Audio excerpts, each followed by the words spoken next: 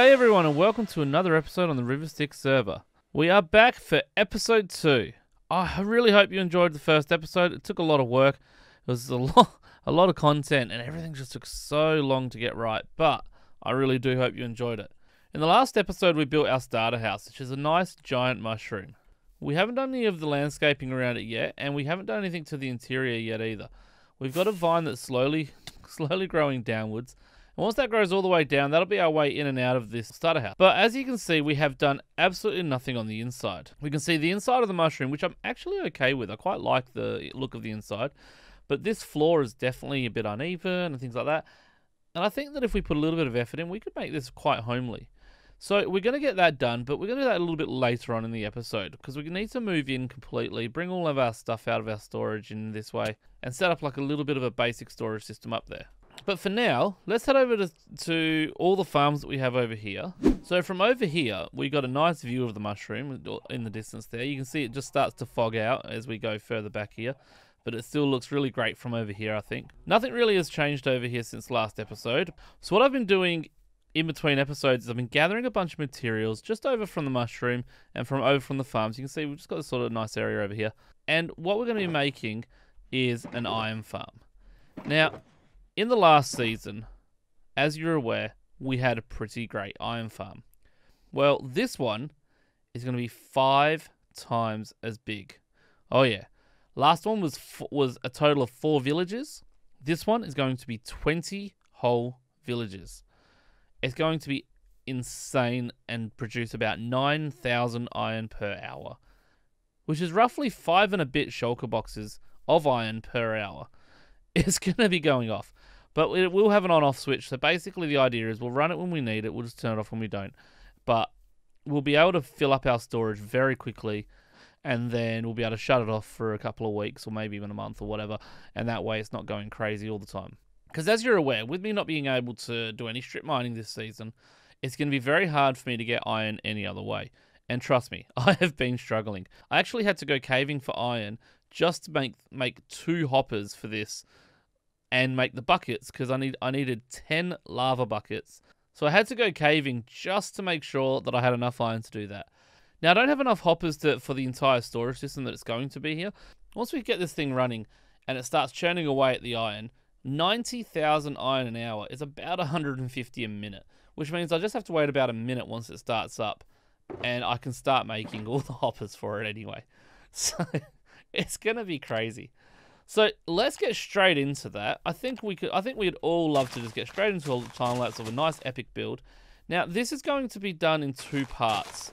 The first bit is going to be me building the iron farm, and then in a future episode we're going to decorate it. So for now it's just going to be a floating iron farm, kind of like we did last season, but this season I've got something special planned. So let's get into the time lapse, and I'll see you when it's done.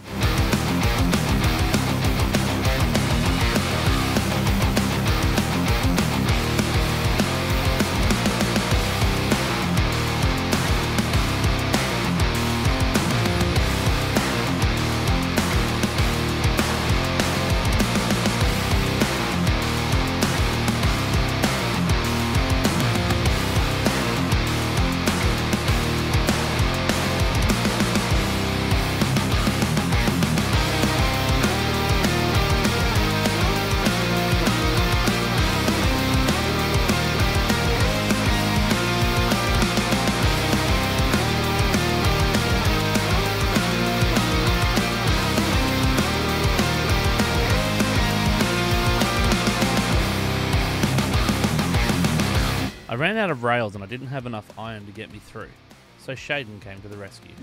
Is it a mushroom in the background now? Yes, that's my starter house. Just just sitting there. I haven't moved in yet. I've still got to move all my stuff in. I've got to do that later on this episode. So, quote unquote starter house.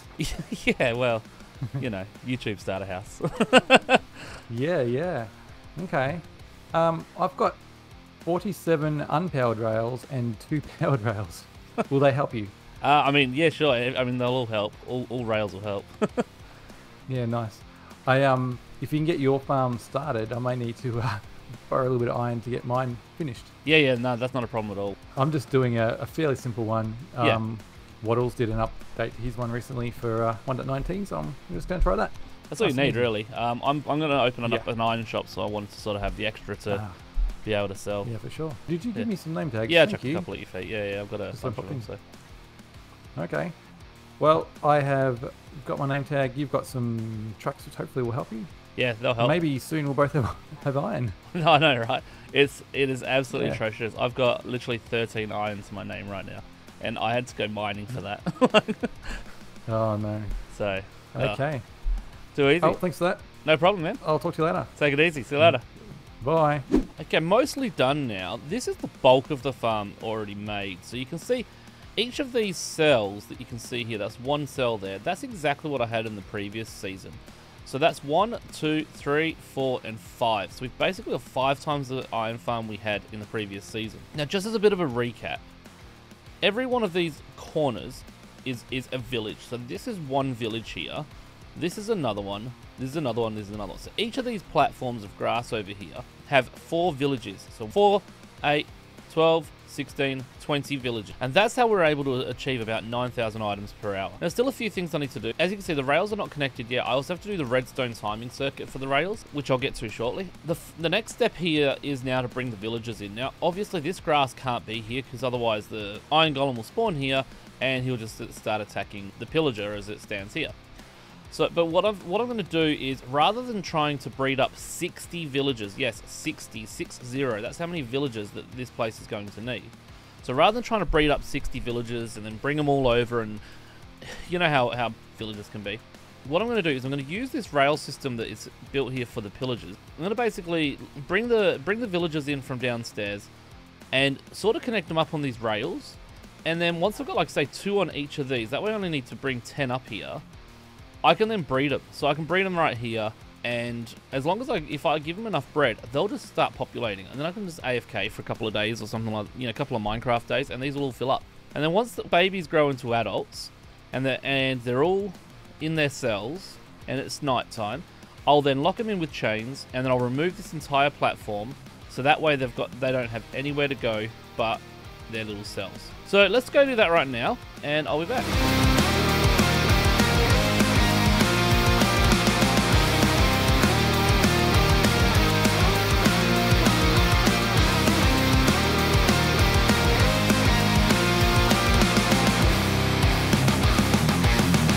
Alright, the iron farm is coming along quite nicely, so we're still populating it out. As you can see, we got lots of little kitties and adults and things like that all around. So what we need to do now is start locking them away. So there's not much we can do until they're actually all fully grown, because otherwise, see, if we lock these guys in their little cell, that's great.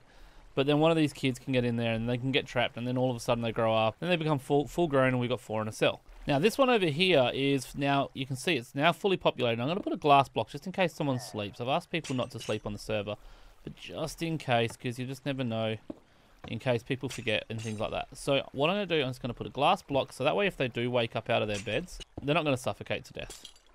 So that's literally all we need to do to keep them in their little cell, and then we can break this glass, and then we can break all this floor here. I was expecting that to insta-mine. You might have been able to see. I forgot. Oh, I miss insta-mine already. And we've got to break this dirt from underneath as well. Alright, Iron Golem, you're in my way. Thank you for your service. Okay, so that cell is done. And this is just going to make sure that they can't eject anywhere out of their beds that isn't on that one singular block. So it looks like it looks like this one's ready to go as well. So I'm gonna get all of these guys locked up where I can. Oh! Well, that wasn't very pleasant, Mr. Iron Golem. Oh, whoops. So, like I was saying, I'm going to get the rest of these all completed. Get them locked away in their own little villages. So this one, yeah, so this one still needs another 2 villagers. Oh, that's probably my fault because I left that there. I'll keep plodding away at this while they're growing. And while they're growing, and while these little guys are growing into bigger guys, and we've got more being bred as we go, The other thing I'm going to do as well is I'm going to start putting in the glass on this layer. There needs to be glass all on this layer so that when the pillager is coming through, his head is in the glass, which means that they can't actually see him. If the villagers can't see his face, then they can't get scared by him. It's pretty much that simple. So I'm going to keep doing this, and I'll see you guys once this is once all this glass is in. We're just making a quick detour off to the end here real quick. BVengo and Seb are actually building out here. You can see they made this nice little rainbow bridge. Reminds me of the Bifrost. If you're a Marvel fan, you'll know what that is. But they call themselves BVengo, and that's where they're going to be doing all their farms. They're going to be doing them all out over the void and things like that. It's so cool. I think I absolutely have so much respect for them for that. It is absolutely crazy, but good on them. But we are here for one very important thing, which is to collect and pay for this. BVengo's got a gunpowder farm. We need gunpowder so that we can fly. And we are trading a whole shulker box of gunpowder for a whole shulker box of sugarcane. But I'm not going to lie, I want to be a little sneaky about it. So what we're going to do, it's going to hide a barrel underneath there. We're going to chuck this sugarcane in here, just like that, with this little sign here saying, just kidding, sub to sim. Alright, so this is a little barrel. Alright, that's 12 stacks of sugarcane. And the reason we need that is because I've got this shulker box for him. So I'm taking this full shulker box here of gunpowder, and I'm giving him this full this one here. Subscribe to AusCrafterSim this has been the rename, of course. Of course, I've got to put that on there. Which, by the way, if you're not subbed, hit that sub button now.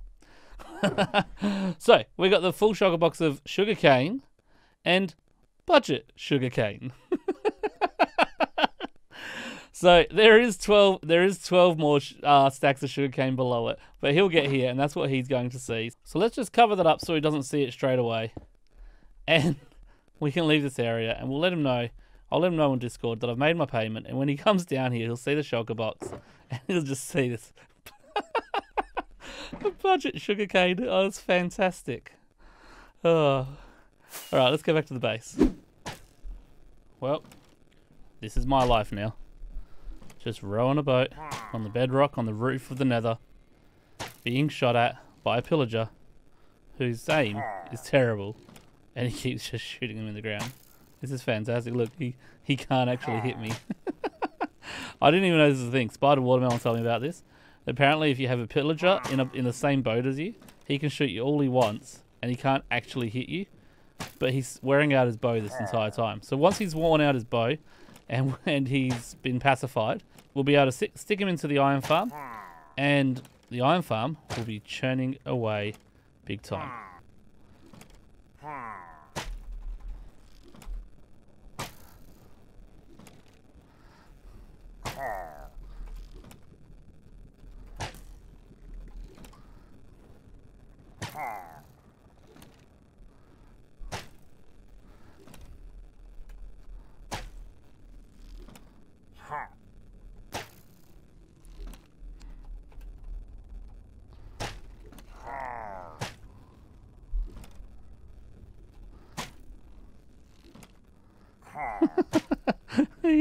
He's found it. Oh.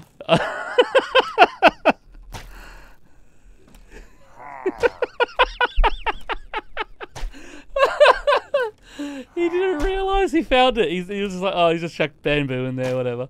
And then he's realised. Oh, that's so funny. Well, BV, I hope you enjoy your sugarcane and your budget sugarcane. It was fun for me. All right, let's turn this on. Yeah, now you can hit me. So we got to be a bit careful here. We're gonna run through the portal, and he's gonna try and get closer. Then he's gonna go through the portals. So we've got the pillager back. We are watching him shoot us, and he's full on. Look at this guy. He's like Hawkeye. He aims that way, boom, he shoots me in the face. Aims that way, boom, shoots me in the face. Every time. But I'm going to hop back in the boat so he stops shooting me. Oh, that looks very painful. that looks very painful. So, you shouldn't be too far away from breaking his crossbow. Once that's done, we'll go and stick him in the farm, and the iron farm should be ready to go. The farm is now fully functional, There's a couple of very small minor details I want to still do to it, but let's just empty this for a second. You can see it's all just piling in super fast. I have to keep emptying it because this is the entire storage at the moment. You can just see it just keeps going. All right, let's just empty that. All right, so that's empty now. Now let's have a look. Let's start a 5-minute timer, and in that time, I'll take a little bit of time to explain what is going on over here. Now there's a few minor details, but essentially what you can see is this. Most of the time, especially during the night, the villagers are not being scared. They can sleep and they can get the sleep in. They need to sleep at least once every 2 days for them to be able to spawn in iron golems. Now this whole farm is a Gnembon design. A couple of very tiny details changed, which is I've put these little barriers around them, the little mud barriers around them, just because I had a problem where they were falling out of the bed and they ended up falling down into the lava below. We don't want that to happen, so I've put these little barriers around. What I've also done is I've put the carpet on top of the glass here, because since 1.19, iron golems can now spawn on glass. Once he pops in here, the pillager's going to sit there for 5 seconds. They all wake up. They go, I'm scared. Iron golems spawn, and then he moves on to the next cell. They've now got a 30-second cooldown. So while they're on their cooldown, pillager comes over here, scares this lot. They spawn in iron golems, and then he goes over there, same thing, and this just continues going. One pillager for 20 individual villages. And sometimes, like that one there, see, we only got 3 iron golems. That one we got 2. Most of the time when I've been watching this, I'm getting 3 to 4 almost every time. So because it is a bit random, there's only 3 that time. But because it is random, the rates will vary massively from hour to hour or from whatever. But if you average it over the long term, it'll be pretty accurate. That time was only 1. But over here we got 3 iron golems. Over there we spawned 4, 3, 2, 2, and he's just going to keep cycling around. So that's 5 minutes. Let's have a look what we've got. In 5 minutes we've got about 7 stacks of iron. I had a couple of those in my inventory already. Sorry, I just need to get away from the mobs so I don't die. I'll land on the fence. Oh no, I won't. I'll fly again. Alright, I'm going to review my footage and I'll tell you exactly how much we had. So I've just reviewed the footage and it was 7 stacks in 5 minutes. It seemed to give about 150 drops a minute, but that includes the poppies as well. So it's probably about 100 iron, about 50 poppies, give or take. But this is just from me reviewing that footage, and I did get a little bit distracted in the chat on the server. But apart from that, yeah, there is, as you can see, there's so much coming in. So this storage is just not going to cut it. So what I'm going to do, I've just started digging this area here out. I'm going to just put a pretty large storage system just here under the ground for now. The whole idea of this farm is that I want it to just basically run in the background for a couple of days, and then I'll turn it off. And then whenever I need it, I can just turn it on, or I can AFK there or whatever. But the idea is that it's not going to be constantly causing lag on the server because it's not going to be running all the time. So now that we have an iron farm that's just churning away, it's just pumping the iron in. I've built quite a large storage area. You'll notice is a lot bigger than the previous one I had last season. It's because this iron farm is really going to pump out the iron. It's like it hasn't been running for all that long. We've already got almost 2.5 double chests. Not only that, but we're also getting plenty of poppies. I mean, we've already got over a full shulker box essentially of poppies. We'll only have 2 double chests of poppies in here, and then it's going to just start going through this composter, which will essentially just turn it into bone meal. So once these are both filled, we're going to have a ridiculous amount of bone meal coming in as well. Now, we still have to do a bit of a cleanup here, and like I said, there's a big upgrade coming to this later on, but that upgrade is going to have to wait for now. I have to do a big cleanup here. We've got all the junk still sitting here from building all of this, and and my chests back over here are all full of junk, but it all needs to be moved into that house. The problem is, it's very hard to do when you only have a couple of shulkers. So what I might do is I might just pop over to the end, go grab some shulkers, maybe a couple of spare elytras, because I currently only have 1 elytra, and I'll see you once I'm done. I'm back from the end. I was there for maybe an hour, maybe a little bit longer possibly, and this is what I basically got. I've got a bunch of stuff in here. We got a lot of armor. Let me just sort this real quick. Much better. So we've got a bunch of armor, mostly chest plates, which is kind of annoying because obviously when you got an elytra you don't bother wearing them. But we got a few here, and some of them actually have good, like that one there. Protection 4 is actually really good. Protection 4 there. We got 12 diamonds out of the chest. We've also got some diamond armor, a couple of heads, and of course we got these tools. But overall, I'm pretty happy with that. Over here, we got ourselves 5 brand new elytras. One of them I had to use. I did die once. I had to use a spare one to get back over there. We got just over a stack of shulker shells. So that'll be 36 additional shulker boxes. Better than the 8 I currently have. So that's going to be very helpful, especially when it comes to time for us to move into the mushroom. And then, of course, we've got some chests and some end rods. Nothing crazy there. So now that we've got these extra shulker boxes, let's pack all of this up and let's finally move into the starter base. At the moment, the inside is pretty plain and basic. We've just got some terracotta and we've got a little bit of brown mushroom block. It's a little bit awkward to get around. So I think what we need to do, the first thing we need to do is just figure out a bit of a layout. Where are our chests going to go? Where's our bed going to go? And a few other things like that. We also need to chop down the vine here and put it one more block over because I've made a mistake. And that's going to fall down basically to here, which when we come in, it's not going to help us get up because we won't be able to get to it. So I need to move it. You can see where my crosshairs are there. Just one block back. I just put it in the wrong spot in the first place. So I'm going to go pack this stuff up. And let's give this place a nice bit of decoration. Alright, the interior is done. You want to go see?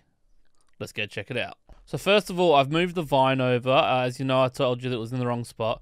So I've moved that over. So now it can take us all the way up to the top. And here it is. This mushroom, we've got 3 separate levels. So I'll take you through each level and we'll sort of have a bit of a talk. This is my main storage room. So there is a lot of chests and barrels and things like that. I've tried to make it sort of interesting and not just, you know, a big row of chests. So here's what we got. Let's start with the middle row here, over here, the middle floor. So this is basically all of our major building materials. So you got all the different types of stone, all the diorite, granite, all that. Over here we've got tough basalt and black stone. Over here we've got calcite, we've got deep slate, obsidian, and all the terracotta here, concrete underneath, down the bottom there. All in this sort of area here. We've also got, we made these pillars that are holding the floors up out of barrels. So we actually have, we've got sand, gravel, grass, and dirt, all here in a pillar. Now, on this side, we've got a few other things. Now over here, we've got our gunpowder up here, sugarcane there, which makes rockets, and we've got TNT as well. We've got tons of TNT, look at it. Over here, we've got logs, planks, chests, shulkers, and all the random stuff that's all made out of wood. Got quite a few shulker boxes now. I've had to chuck a few in here because they wouldn't fit. Now, on that note, most of these things you're probably thinking, Sim, I've seen your storage last season. There is no way you're going to be able to keep all your dirt in one chest or all your gravel in one chest. And that goes for just about everything here. You're absolutely right. But I am going to be, whenever I can, I'll be packing everything up into shulker boxes and putting it in here. And just remember, this is a starter base. We will be upgrading this later on down the track, and we'll be doing a much, much larger storage with that.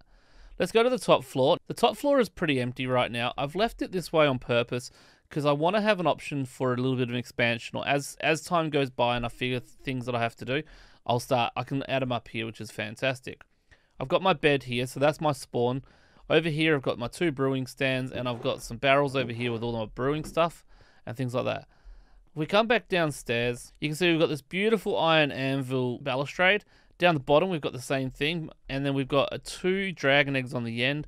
I wanted to make sure they're on display, and I thought, you know what, they fit in really well up. Now, if we go down to the bottom floor over here, this is basically all the other items. So not the things you use for building, but more the things you use for decorating or the redstone and things like that. So this is all like the redstone corner and things like that. This is all the different heads. So we've got mob heads, we've got mini block heads, which I don't have any yet, and we've got a few player heads, which, you know, happen, like this one.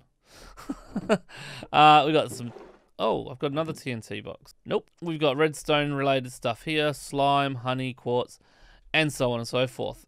As we come around this side, we start getting more towards our food, our iron and gold, as well as a bunch of other stuff as well. And of course, over here we've got like all our nature stuff, which is just, you know, so when we want to do this, that's just for leaves. These are like all our plants and roots and things like that. And then of course we've got saplings. And then on this side we have like mob drops, nether stuff, and miscellaneous is in this box here. Oh, and of course we've got moss. Now obviously most of these are empty. Another cool little feature that I've added to this is this little trapdoor here. If we open it up, we got some water here, but it is actually an infinite water supply. So you can see I can just keep taking it and it will keep refilling. So that gives us some infinite water whenever we need it, right there at our feet. So if I need water buckets, I can fill them up before I go.